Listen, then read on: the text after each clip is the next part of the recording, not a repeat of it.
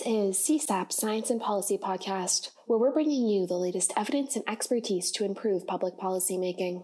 Hi, I'm Rob Doubleday, Executive Director of the Centre for Science and Policy at the University of Cambridge.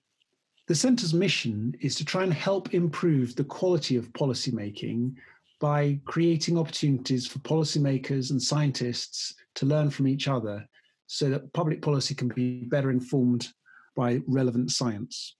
Over the coming weeks, in partnership with Cambridge Infectious Diseases and the Cambridge Immunology Network, we'll be bringing you a series of 30-minute episodes which explore science, policy, and pandemics. We hope you'll join us. If you have any thoughts, questions, or requests for topics for future weeks of this series, please do reach out to us on Twitter at CSaPol, or send us an email at inquiries@csap.cam.ac.uk.